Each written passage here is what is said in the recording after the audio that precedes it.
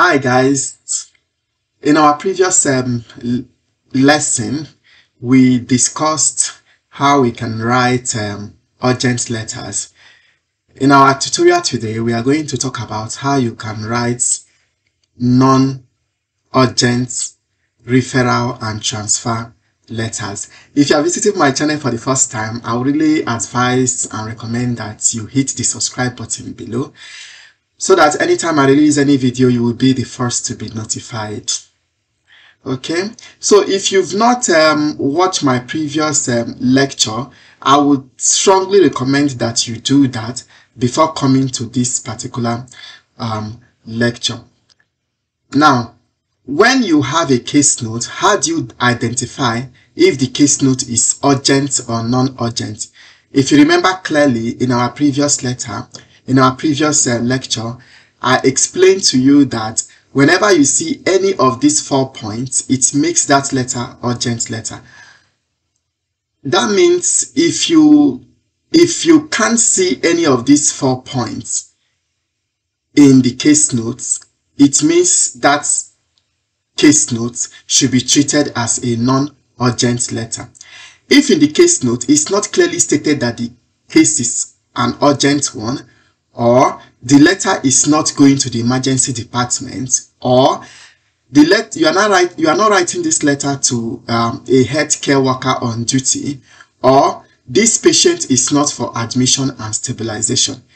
If you can't find any of these 4 points, treat that letter as a non-urgent letter. All right, so I'm going to walk you through on how you can organize your letters when they are non-urgent, whether it's a referral letter or a transfer letter. When a case note is given to you, you should be able to organize that case note in a way that the information will flow perfectly, and the reader will be able to get the purpose of the letter clearly. Now, just look at the left side of your screen. Look at these arrows. That's the flow, how your letter should flow when you are writing a non-urgent letter. After the introduction, you should move on to the treatment so far. Unlike in the urgent letters, you cannot move on to treatment so far. So when you are done with the introduction, the next is the treatment so far, followed by the current situation. Then you discuss the background paragraphs, and then finally you make your recommendations. Now, in your introduction, just like in the urgent letter, in your introduction too, you should be able to identify the purpose of the letter. What do I mean by the purpose of the letter? The purpose of the letter is the summary of what you want the reader to do for this patient. If you're not very clear about what you mean by this purpose of the letter, I would really recommend that you go back to my YouTube videos and select the tutorial on how to identify the purpose of the letter to get it out clearly. Now, when you get the purpose of the letter, you ask yourself, why will the patient need this thing to be done for him or her? That will help you to identify the problem, because there must be a problem on ground why you want something to be done for the patient. So these are the 2 points you bring in your introduction. Okay. Now, after the introduction, you move on to the treatment so far. What do I mean by the treatment so far? Is the summary of how the illness started and has progressed to include symptoms, signs, investigations, and treatment. Let's say that the patient came in with ectopic pregnancy. The patient came in today with ectopic pregnancy, but this patient has been seeing you for some couple of days, let's say 2 weeks now. So the treatment so far, we start from the 2 weeks ago when this patient first came. What did the patient present with? These are the signs and symptoms. What are your examination findings? These are the signs. What investigation did you carry out from this patient? And what treatment have you given this patient so far to resolve this problem? That's what we mean by the treatment so far. All these points will make up your treatment so far. Okay, now when you are done with discussing the treatment so far, you now move on to the current situation. Now this patient is here with you today. What are the presenting complaints today? What are the examination findings? Are there investigations that you carried out for this patient today? Did you offer any treatment for this patient now? The current situation, these are what you the current situation are what you discuss in this particular part after the treatment so far. Now, when you are done discussing the current situation, how the patient is doing presently, is the condition getting worse? Is it getting better? You will now move on to talk about the background paragraph. What do we mean by the background paragraph? This will include other relevant information that will help the reader to identify the purpose of this letter, why this is happening. Maybe this patient has other medical condition. Let's assume, for example, the issue we are dealing with here is ectopic pregnancy, but this patient has been taking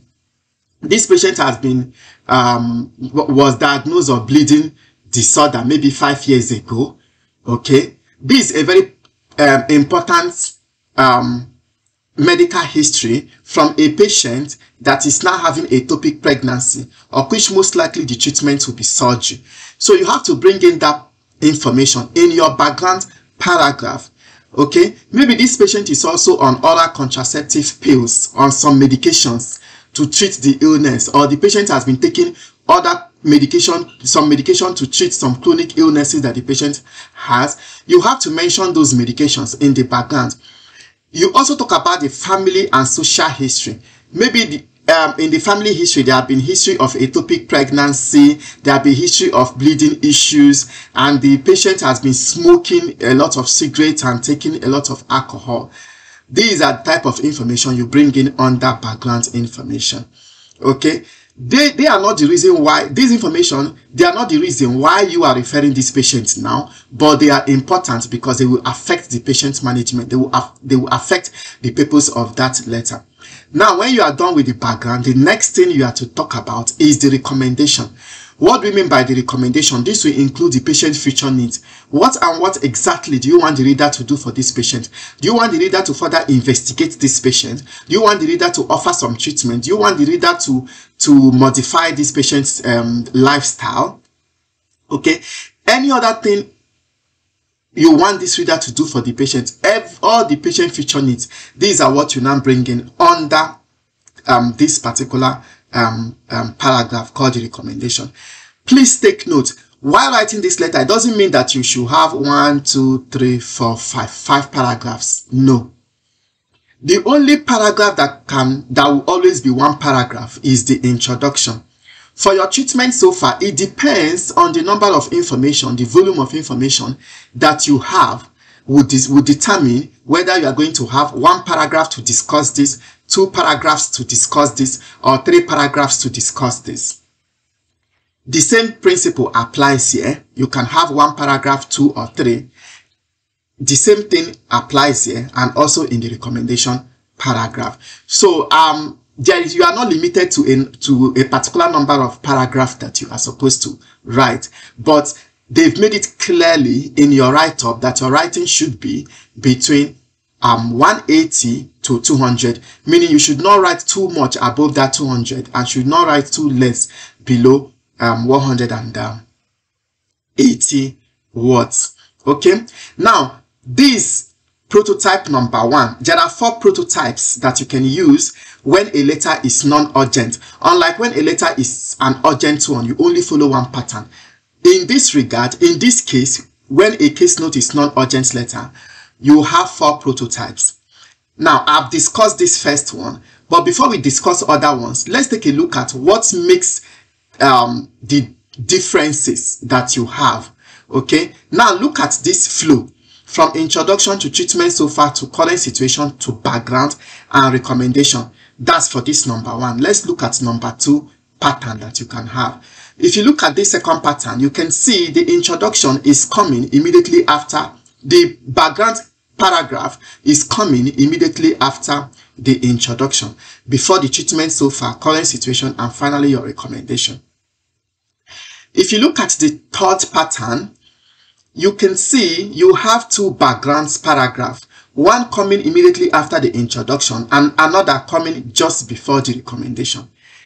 And finally, if you look at this pattern, you can see you don't have any background paragraph here.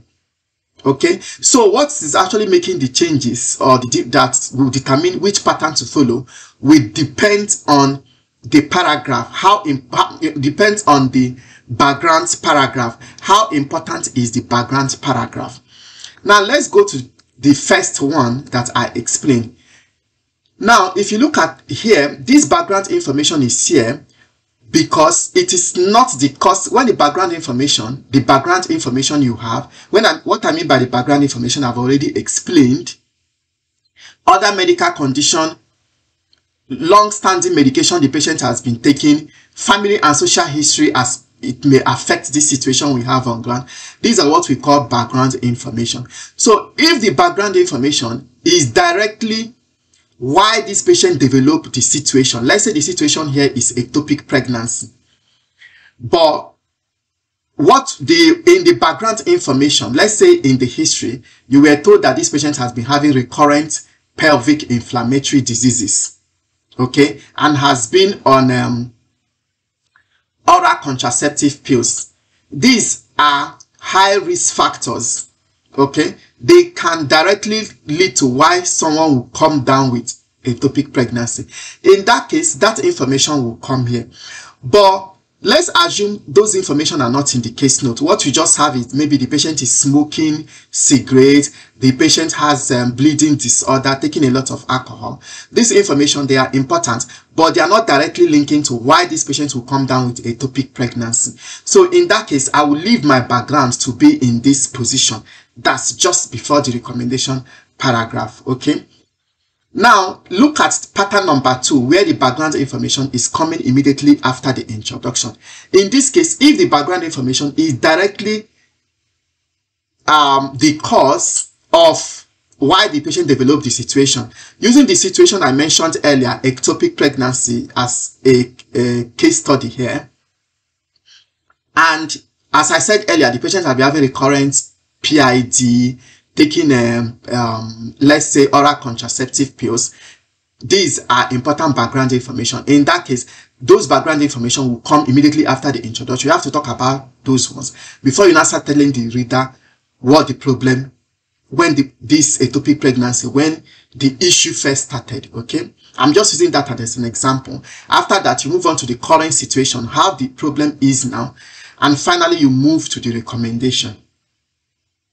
Now, sometimes the background information, some of the background information will be leading to the problem, while some of the background information are not directly leading to the problem. Okay, let's say that, let's assume all those things that I've talked about now. The patient has been having recurrent PID, the patient has been on oral contraceptive pills, the patient smokes, the patient has hypertension.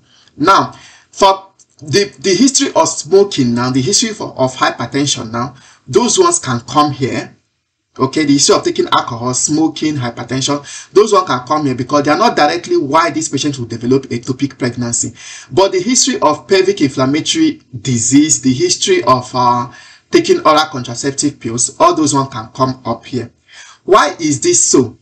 In OET letter writing, the more important information have to come up before the less important information. So that's why you should organize your letter in that manner. So after the introduction, you discuss the part of the background information that is directly causing the problem before you start telling us when this problem started, maybe a month ago, 2 weeks ago, and then finally boils it down to how this problem is now presenting today or currently, and then finally you bring in the remaining part of the background information that are important, but they are not directly causing this ectopic pregnancy now. And finally, you make your recommendation. What exactly do you want this reader to do for this patient? Now, if you look at this, pattern number 4, you can see that this pattern does not have any background information. Let's assume that the background information you have in that letter writing has no bearing to that case note. Let's say, for instance, that in your case note, you are told that maybe under the social history that this patient that has ectopic pregnancy play game of chess, she likes visiting friends, and she had let's say viral illness 20 years ago. Now, this information, they are not important now. They are totally irrelevant. In that case, your letter might not have background information because everything in that background, every other information that's supposed to be background information, they are not relevant. So you shouldn't add them in your letter writing. In that case, your letter will follow this format. After the introduction, you discuss the treatment so far, the current situation, and finally your recommendation. Okay, so what you are going to do now, let's look at this case scenario. Let's look at this case notes. Sorry, this the letter. So let's oh,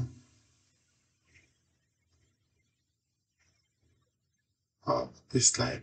Okay, let's take a look at this case notes. Sorry, there is a mistake here.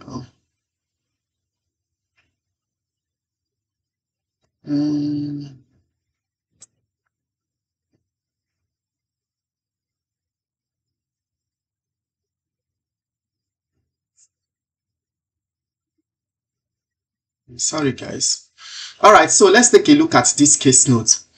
If you have already gone through my tutorial on the urgent letter, we are using a similar case note now, but we made some changes to fit non-urgent letter. Okay, now if you go through this case notes, first of all, we have to come here in the writing task to see what we are asked to do. Okay, we come to the writing task. In the writing task, using the information given in the case note, write a letter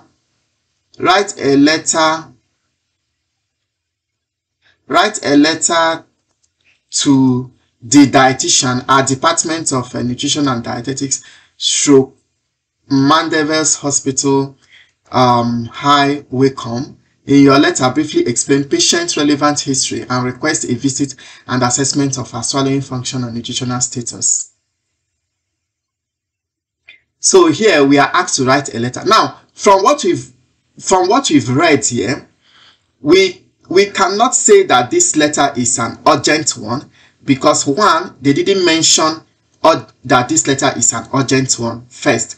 Number two, this letter is not going to emergency department.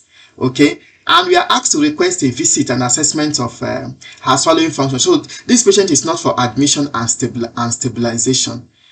Finally, we are not writing this letter to a healthcare worker on duty. So any of those 4 points are not here. It means this letter is a non-urgent letter. Okay, now what is the problem? Why will this person? Now let's look at the purpose of this letter. This is the purpose of this letter. The purpose of this letter is what we want the reader to do for this patient.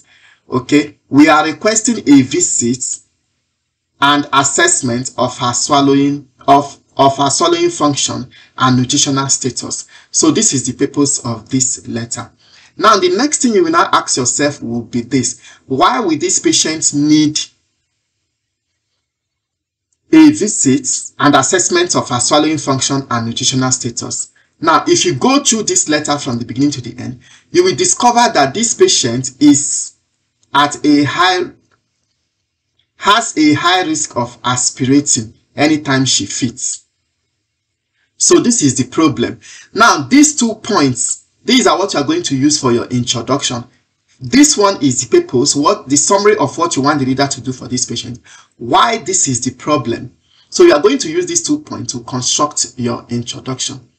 Now, after highlighting these 2 points, the next thing you have to do now is to select information that will help you to write this letter effectively. So we are going to start from the beginning to select information that will help the reader understand why this patient is at risk of aspiration and why this patient will need assessment of swallowing function and nutritional status. So we start from the patient details. Okay, from the patient detail, definitely we have to add the patient's name, add the patient date of birth. The address of this patient, we'll have to add it because the dietitian has to visit this patient. So we want to know where is this patient living. Okay, looking at the backgrounds, this patient's background information, that's starting from the medical history. The information we are going to select will be information that will help this reader understand why this patient is at risk of aspiration and also why this patient will need urgent assessment and we need to be visited and assessed for swallowing function and nutritional status. Now, in 2002, this patient was diagnosed of bilateral knee osteoarthritis. We are writing a dietitian. Bilateral knee osteoarthritis we may not put this patient at risk of aspiration. Neither will it affect the management of this patient in case of in terms of assessing the nutritional status. So I might not want to add this. The second one, diabetes mellitus type 2 on diabetic diet. So we are writing a dietitian, and this patient is on diabetic diet for diabetes mellitus type 2, and we are requesting for assessment of nutritional status. So we are going to add this information. Okay, we are going to add this information. Yeah. Now, in 2015, this patient was diagnosed of ischemic heart disease. Right? This patient has ischemic heart disease. I don't see how that will affect the assessment of this patient, nutritional status or swallowing function, or help the leader understand why this patient is having the risk of aspiration. So I will not add this. In 2018, this patient developed stroke, now having unsteady gait and on physiotherapy. Yeah, stroke can predispose one to, it makes people to have difficulty swallowing. So when someone has stroke, part of the body is paralyzed. So this might affect the person's swallowing function. So these are important information to add to this dietitian. This patient has dementia. Right, confused and disoriented, only understand simple instruction. We are requesting for assessment. So this reader has to talk to this patient in order to help in this assessment. The leader has to understand that this patient has dementia, is confused and disoriented, and it's also affecting this patient's eating habits, as discussed later, where they say he has no teeth, denture prescribed, but already uses it due to disorientation. So this information is important. We have to add it. This patient has been having chronic constipation. If this patient is having chronic constipation, it will affect this patient's nutritional status, so you will consider adding it. This patient has gained weight 15 kg within 6 months. This is important information in assessing this patient's nutritional status. Current weight is 100 kg. We are asking a dietitian to assess this patient's nutritional status. This is important. No medications or food allergy. This is also important. Okay, this patient does not have any food allergies, any medication allergies or food allergy. So in case the dietitian wants to make any recommendation for any medication, he can go ahead and do that. Also understand he doesn't have any food allergies. So this is important information to the dietitian. This patient has no teeth. Dentures are prescribed, but she rarely wears them. So due to disorientation, this is important information that the dietitian needs to know. This patient has increased appetite, eats more than 6 times a daily, full portions of daily meal, mainly biscuits. This patient eats a lot of junks and all. We have to let the reader know about this information. So you can see under the medical history, the only information I didn't add are these because they are not relevant in this letter writing. I didn't include them. But the rest are relevant to the purpose or the problem of this letter. So these are the 2 points you use to select the information that you will use in your letter writing. Now let's look at the medication this patient is taking. We said the osteoarthritis is not relevant, so I don't see the need talking about the medication. The ischemic heart disease is not relevant, I don't see the need. But if you mention that it's on laxative lactulose, that's fine. You can decide to add this, that's fine. Even if you don't add it, it's still okay anyway. Alright, so let's go to the social history. Now looking at the social history of this patient newly moved into a dementia home, no friends, increasingly dependent on nursing staff, no smoking, no alcohol. This information, they are neither here nor there. To me, I might not want to add them. But if you let the reader know that it doesn't take alcohol, does not smoke, that's fine. Okay, if you want to add this, you can add. But to me, they are not strong points in this letter writing. So I might not want to add them in my letter writing. Okay, so let's look at the treatment, this patient treatment records. Okay, looking at this patient treatment record, on 30th May 2022, this patient had chest infection. Okay, like 2 weeks after, he started experiencing occasional coughs, episodes of shortness of breath, and increased respiration.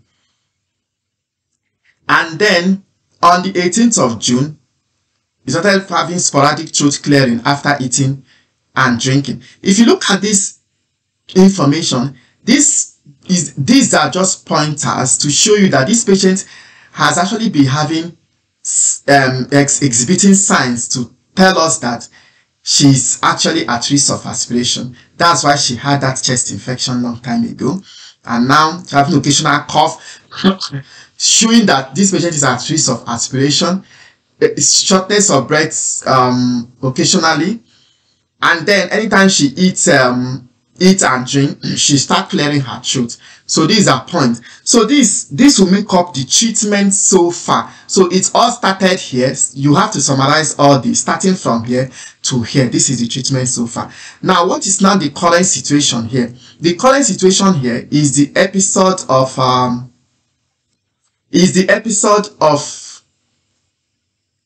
choking that this patient had yesterday, which is today is 5th of July. So this patient had choked on a meal, turned blue, breathless, grabbed her throat and coughed very hard. The piece of food removed. So you just have to summarize. You don't have to give all these details. And these were the vital signs of presentation. And after like an hour, the patient was reassessed. There were no longer complaints. Everything came down to normal. So what we do here? This information, this is our treatment so far, right? So this is our treatment so far. Starting from here, we'll just summarize from here. So started from when this risk of aspiration started. That's what we mean by when the treatment so far started. So you summarize.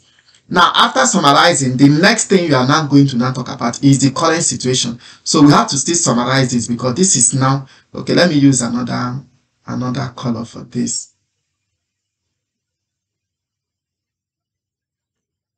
So this is now our current situation. Now, okay, this is our current situation. So this is how you select your information. After selecting this information, you will now organize your work. Now, looking at this letter is a non-urgent letter. Okay, meaning the treatment so far has to come. Now, the background information, are there some information in the background information that must have led to why this patient is having risk of aspiration? The answer is yes. This patient has no teeth, no dentures, rarely wear dentures, eats a lot, and this patient also had stroke. This information puts this patient at risk of aspiration. Every other information that I've selected can come down before the recommendation paragraph. That means in this letter, I'm going to have two background paragraphs. So let's see the format that I followed in writing this letter. Now, this is the address, the dates, greeting, and now the heading. If you look at my introduction, I would appreciate if you can visit Jennifer in order to assess her ability to swallow and nutritional status as she has a high risk of aspirating anytime she feeds. Okay, here again, this is the problem. She has a high risk of aspiration anytime she feeds. And this is the purpose of this letter. The purpose of this letter is to visit Jennifer in order to assess her swallowing and nutritional status. So these are the 2 points I used to construct the introduction. Now, after the introduction, I now started with a background information that directly linked to why this patient will be having this problem. Jennifer does not have any teeth and is supposed to be wearing dentures, but sometimes forget to wear them due to confusion and disorientation associated with dementia. This was diagnosed last year. She had a stroke in 2018, negatively impacting her gait and may be contributing to her swallowing difficulty. So this part of the background information is directly leading to why this patient has this issue. So I have to bring it up here. After this background information, I went to the treatment so far to summarize. She has subtly been exhibiting features of aspiration. For instance, she had a chest infection about a month ago, following which she started to clear her throat whenever she eats or drinks, and sometimes do have coughs, shortness of breath, and fast breathing. You can see how I expanded this note and I summarized it, brought out important information, and expressed it in my own terms, in my own words. Okay, so this is the treatment. This paragraph is the treatment so far. After the treatment so far, I moved on to the current situation. What now happens currently about this issue of aspiration? While eating yesterday, she choked on a piece of food that probably was not properly chewed, but managed to cough it out successfully, and her vital signs are currently stable. You can see how I summarize those bulk of information. I don't have to highlight all those details, telling that he grabbed the throat, cough, turned blue. All those are not relevant. Just summarize, bring out the important gist, and use it to make your sentence. So this is the current situation. Now, after the current situation, I moved on to another background. These are important information, but they are not directly the reason why this patient is choking on piece of is having aspiration. Please note that she has increased appetite, eats voraciously, mainly junks, and her weight has increased by 15 kg within a space of 5 months, and currently weighs 100 kg in bracket the BMI. She is diabetic and has no allergies to medications or food. So this is the second background. And finally, kindly, this is my recommendation. I don't have much to say. This is just the only what I have to say, which is still the purpose of the letter. But what I did here, I have to paraphrase it. I don't have to recopy this again. I have to paraphrase it to make it my recommendation. Kindly evaluate her situation in order to minimize her risks and prevent a reoccurrence. Please contact me if you need more information. Yours faithfully, Charge Nurse. Now, if you want to calculate your word count, to calculate your word count, you just start from here to this place, to the recommendation. That's what you use as your word count. And mine is showing me 208, which is not bad at all. So this is the letter writing, and this is how you write non-urgent letter, whether a referral letter or a transfer letter. This is where we come to the end of this lesson. If you have any question, you can drop them in the chat box. And if you like this tutorial, please share, like, comment, and subscribe to my channel.